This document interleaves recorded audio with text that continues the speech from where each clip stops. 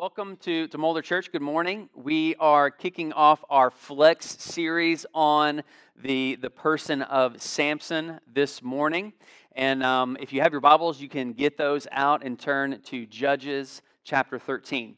When I was in high school, I played football, or to be more fair, I was on the football team, okay? I was not an amazing athlete. I was pretty scrawny for a football player. It didn't help that I went to a big high school, but I'm not here to give excuses, okay? I wasn't that great. Some might say that I was a bench warmer, and the truth is that I wasn't even good enough to sit on the bench. Because in football, the bench is actually the place where the good players sit to get rest in between series. So when the offense was on the field, the defense needed the benches to sit down and go over their game plans and just the opposite. So my job was to stay off the bench, don't drink the good players' water, and just really my job was making sure that I was dressed warm enough on the sidelines due to my own inactivity. Okay, we had some talent on our team. We didn't have anybody who's playing in the league right now or anything like that, but we had some talent. In fact, you'll like this story. This is a true story.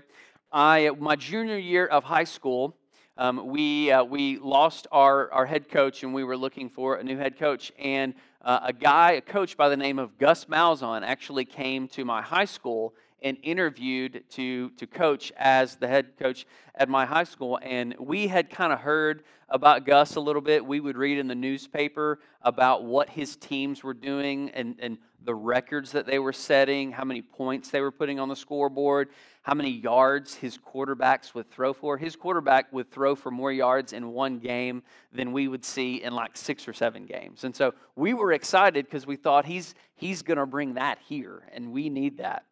And so Gus comes to some of us, and he gets us to go out on the field, and he wants us to run some patterns and some crossing routes and throw some passes. And somebody thought it was a good idea to take me out there as well. And so we did this for about 30 or 40 minutes, and I want to say that I actually had a pass hit me in the face, and it like ricocheted off my face. So that was not a good start with the new potential coach. So after about 30 or 40 minutes, Gus gets in his truck, he starts his ignition, and he drives off into the sunset, never to return to my hometown again. Now, to this day, when I think about Auburn's title run that they had in the Cam Newton year, and Gus was the OC, I think about how I feel a little responsible for that, because I saved Gus Malzahn from the black hole that is coaching me. Okay, so you're welcome, Auburn fans, for that one. So back to my Gusless team. We had some talent. We had this one guy who was a year ahead of me, and he was a stud. He was a defensive end. He was about 6'3", a very quick, very fast 250, okay? And I add quick and fast because some of us, we know 250, but it may not be a quick and fast 250. But he was quick, he was big, he could get off the line, he was strong, and he just had a knack for getting to the quarterback, okay? Tackles for loss, fumbles, you name it, sacks. But he had a reputation. He had a reputation for being lazy. And the way that he gained this reputation is that every preseason, the time of the year where you sweat like none other, you have 2-a-days, sometimes 3-a-days when you can't get it right, all of those practices, he would be hobbled by just the slightest of injuries. Nothing major, but it was something that would sideline him, and he always managed to make it back and be ready the week of the opener. He was always ready to go, and he always played because he was good. He always played because he was good, and it was believed that with the right work ethic, he would be playing Division I somewhere. Okay, and so for me, growing up in Arkansas, that meant playing on Saturdays in Fayetteville for the Razorbacks. Okay, and I know a lot of you are thinking, aren't they more of a Division II school at this stage of the game? Okay, it feels that way sometimes, all right? But a lot of people thought he's got the talent for it, he could do it if he put in the work. And so many of us, okay, including myself, so many of us were jealous of the size that he had, how big, how strong, how fast he was. And it didn't help either that he was he was a good-looking dude, and he was funny, okay? And so just hope that he didn't like your girlfriend, fellas, okay? This kind of one of those kind of guys. And people, we were all just so jealous and wish we had some of that and wish we had the talent that he had. And most of us, we have been around people like that, people that we know are talented, people that we know, we see what they have, we see the gifts and the blessings that they have, and we think, man, if I had what they had, I would be so much more disciplined with it. I would be a better steward of it. I would be so much more grateful, so much more thankful if I could do what they could do. Or maybe some of you, jealousy and envy was never your problem, but you've seen people that are insanely talented, and you've even encouraged them. You've said, man, you've got this gift. You're just really good with people. You're really good at just organizing and sort of controlling this and running this. You just really have a knack for this. So we've seen people who are talented, and we've encouraged them. But if you've been alive long enough, we've seen people, we've known people who are so talented, but we've seen them squander it. We've seen them not quite live up to the potential that we thought that they should, right? And we've talked a little bit about athletics. You may see athletes who you think, man, if they would have been a little more disciplined, if they would have developed that talent a little more, they would be so much better. Or if they would have taken care of their bodies as they aged, they would have been so much better. We can think of actors, we can think of musicians, we can think of comedians who are so talented, so gifted, have been able to use that talent, okay? Have a prominent place in the media, on the spotlight. We've seen their lives end prematurely because of depression. We've seen their lives end prematurely because of overdoses and addictions. And this is something that we've seen for generations. Okay, we can name across generations Judy Garland, Marilyn Monroe, Kurt Cobain, Robin Williams, Whitney Houston, Heath Ledger. The list goes on and on. These are people who were so talented, whose lives were shortened. And we can think of others who maybe their life isn't over yet, but it may seem to us at least that their life could have been so much more. That they're not quite living into the potential that God has put in, that they're not living into that talent or that blessing that God has given them. And so people often have the same reaction when they read about the character of Samson in the book of Judges. Okay, Samson is, if you were a boy going to VBS and Samson was one of the stories, you wanted to experience the kind of strength that Samson had. Even grown men to this day, I mean, what would it be like to be as strong as Samson is? And so we look at the person of Samson and we think, wow, there could be so much more there. He could have used his talent in so many more ways. And so in the book of Judges, God's people, we find God's people living life on sort of this cycle. Okay? They're living on this cycle, this repeat of, we love God, we serve God, we want to worship Him alone, and then that gets old for a little while. They start getting into something else. They start worshiping other gods, making sacrifices to other deities. All of a sudden, the one true God is now on the back burner. That gets them into some trouble, and then they say, God, we're sorry, please help us, will you save us, will you forgive us? God bails them out, and they love God again, and they are in repeat, they're living this life over and over and over again. And the book of Judges takes place at a very interesting point in biblical history. It takes place just after some of the conquests of Moses and Joshua, leading the people into the promised land. And it happens just before the age of kings, where we meet King Saul, we meet King David, we meet King Solomon. And so if we could sort of outline this a little bit and compare it to a child's development, Moses and Joshua leading into the promised land is sort of Israel coming into its infancy stage.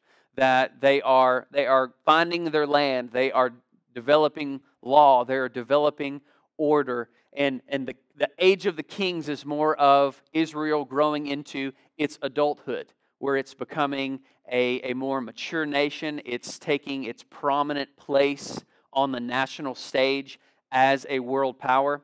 And so the best way I know to characterize the judges of Israel in the book of Judges is sort of that awkward preteen stage that we've all gone through. That stage where we have a lot of our permanent teeth, but we have some of our baby teeth as well. And so our smile, it looks kind of goofy and doesn't look quite right. The acne has set in, right? We want the acne to go away.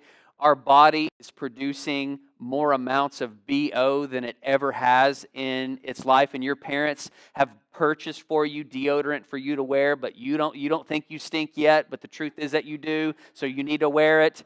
Okay, a personal experience. My dad finally had to tell me, Justin, you stink. Wear the speed stick. Okay, so personal experience. So that's the best way I know to characterize the children of Israel in the book of Judges, finding their identity. Okay, understanding what their identity is. And when you open to Judges chapter 13, we are given a diagnostic of God's children in Israel. Okay, and it's the diagnostic is this in verse 1.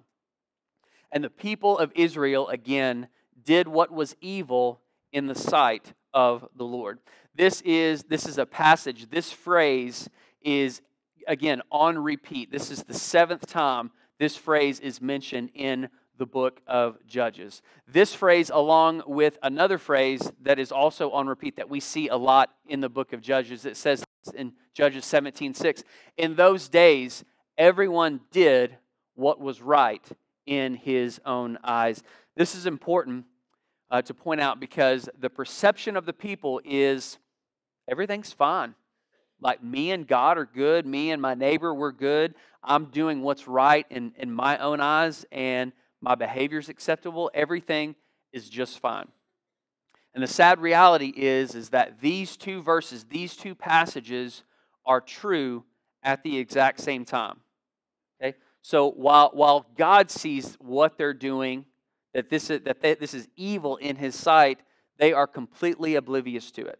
They are completely oblivious. They think they are choosing good. They think that they are choosing what is right. And the truth is that most of us don't wake up in the morning and say, you know what? I'm going to choose evil today. I'm going to choose to be evil today. Most of us don't think that way, but most of us do think, I'm going to do what I think is right. I'm going to do what seems right in my own eyes. And that doesn't always put us in the place that God wants us to be. And so these two passages remind us of a couple things. The first one, it reminds us of the definition of what sin is.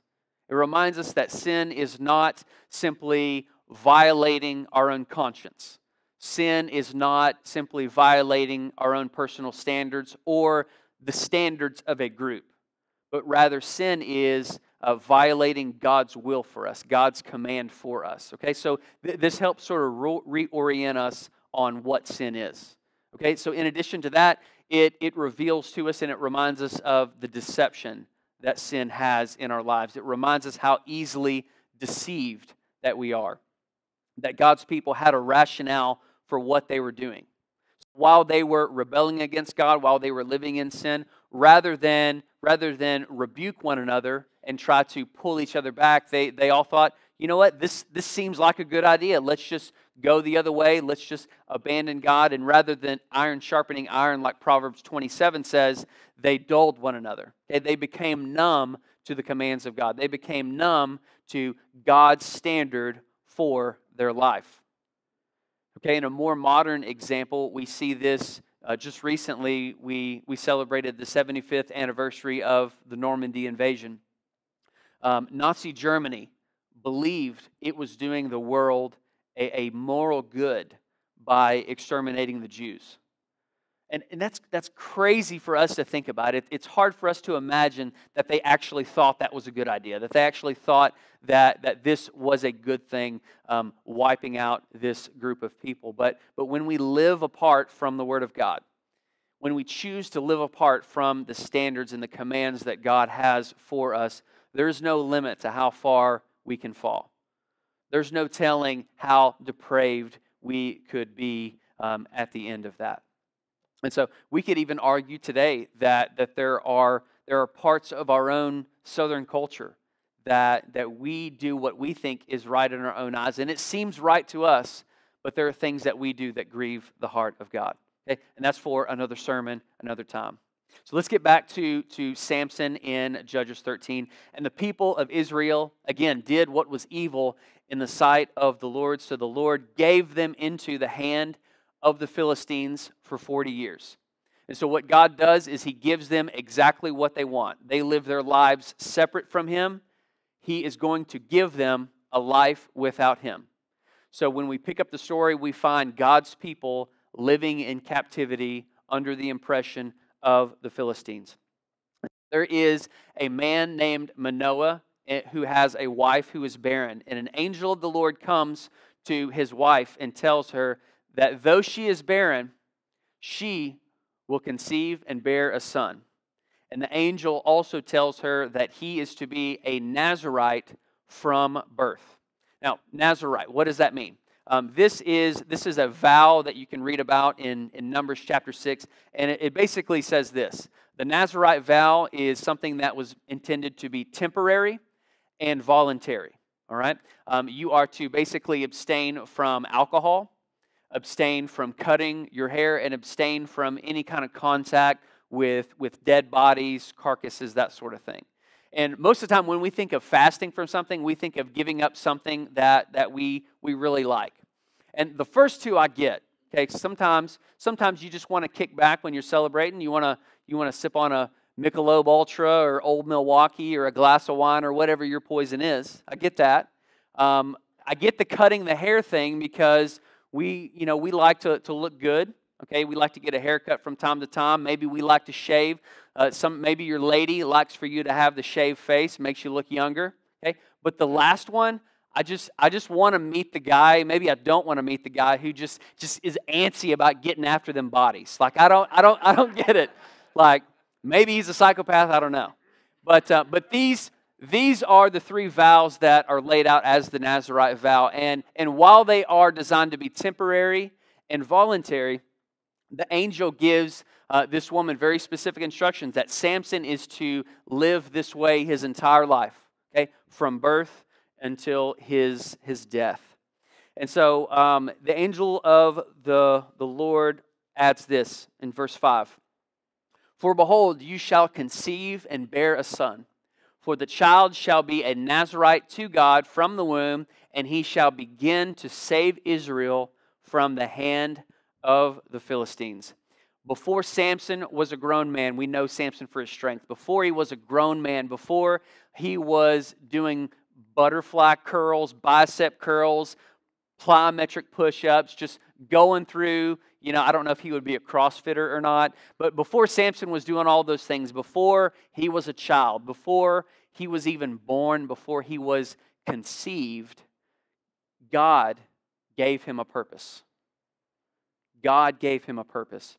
Before Samson could speak a word, God set him apart with a purpose. And as we go through the next couple weeks, you'll hear us talk about the talent and the way God blessed Samson, as well as the many flaws that Samson has.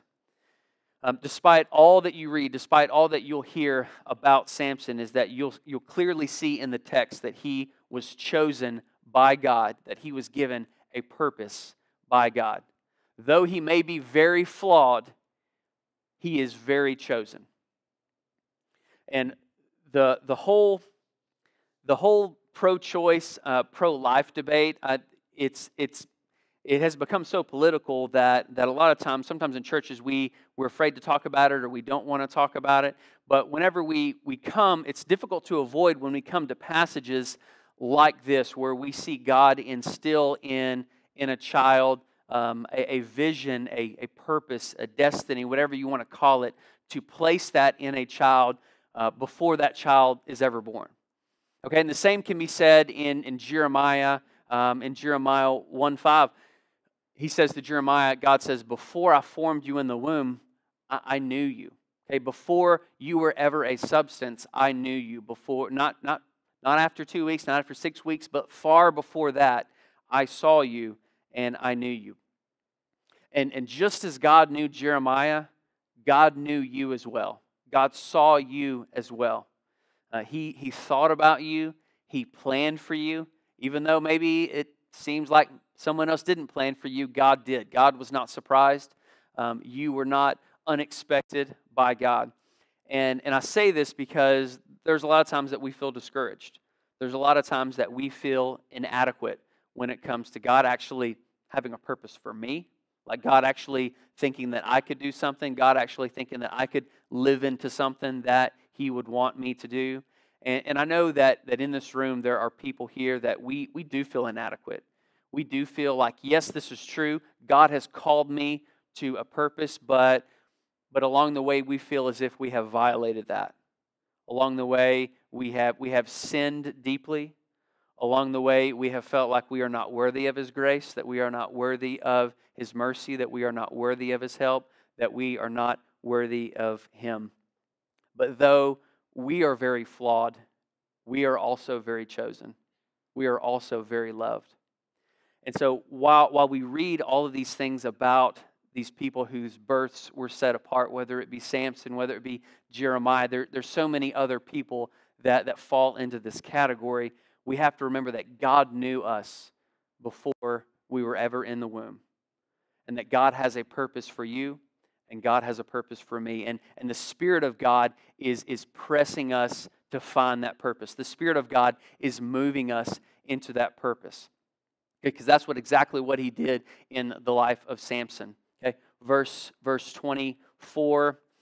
And the woman bore a son and called his name Samson, and the young man grew, and the Lord blessed him, and the Spirit of the Lord began to stir him. I love that imagery because when you stir something, it changes everything. Okay, when you stir something, it changes the composition. I'm sure many of you've the ingredients say dump all this together, and it looks like this clumpy mess on top, and it looks like there's just going to be this big nasty hunk of something in whatever it is you're drinking. But when you stir it, it all comes together. It works together the way that it was designed to work. And so what we see God doing here is we see God pushing, stirring, moving Samson into the purpose, into the direction that He has for his life. And so the good news for us today is that the same Spirit that stirs Samson lives in us as believers who have put their faith in Christ. That God has put that purpose in us, and God is moving us and stirring us to go in that direction, to live into that purpose. I want to close with this. This is where I want to finish, and I hope this makes sense. I've been known to not make sense at times, so haven't we all? But I read an article. This was probably about a month ago. It is very interesting, and it really got to the heart of the matter, I think. But I read an article about millennials, and more than any of the other previous generations, millennials really are drawn to the concept of socialism. And a part of me is like, I wonder why that is. And I think at first glance you think, well, millennials have sort of a reputation for not wanting to work. Maybe that's it. I don't know. Millennials, maybe it's because they weren't alive during the fall of the Soviet Union. Could that be a thing? Maybe so. But it actually goes much deeper than that. Because each generation for the past 60 to 70 years, and this doesn't just have to do with socialism, but it has to do with so many other governments, so I'm not trying to single it out. That's just what the article was about. But over the course of the past 60 to 70 years, generations have progressively gotten more and more secular and have walked away more and more towards the church, towards a saving knowledge in Jesus Christ. And so what happens is, when you find yourself, when there is a truth that there is a God that loves you, that made you, that has a plan for you, that sees you as with infinite worth, when you reject that, when that truth just becomes an idea, when that truth just becomes something that someone else believes, you're going to try to find your worth in something else. You're going to try to look for that worth in other places. And so what often happens, whether it's a socialist government or a capitalist government or whatever, we try to find our worth and value in other places. And we often do that with what we do. okay, with the jobs that we have. And what's the measurement of our success with our work? Money, right? Okay, and it doesn't take us very long to figure out that we all make different amounts. Okay, I could get online and look up Tom Brady's salary, his annual salary, and see, wow, he makes just a little bit more than I do as the youth pastor at Mulder Church, like just by a little bit. But if that's where I'm finding my worth, then Tom Brady is far more valuable than I am as a person. That God that he is seen differently, and obviously he is because he's in the spotlight. But I would say that he is more of a human, and I'm lesser of a human because that is what I'm measuring. And again, despite whatever governments we're talking about, okay, capitalists are guilty of doing this as well, where we look to money, look to career as sort of this measuring stick, rather than the truth that God knows us, God loves us, God has given us a purpose. And if you don't find it there, you're going to look for it somewhere else. If you don't find it there, you're going to look for it somewhere else. And so what's true for Samson and being set apart? What's true for Jeremiah and being known by God and set apart before his birth is that God has known you from the beginning. Okay? And your days were ordered by Him. Your worth is in that of His sons and His daughters. That we are sons and daughters of the King. And so my prayer for us today as we close is that this truth would bring us comfort. Okay, that we could rest in this, that we could find peace in this, and that this truth would remind us that we are not a mistake, and that God has a plan for our lives. God has a purpose for your life, whether you are 7 or whether you are 97. That you are flawed, but you are chosen, and you are loved by the King.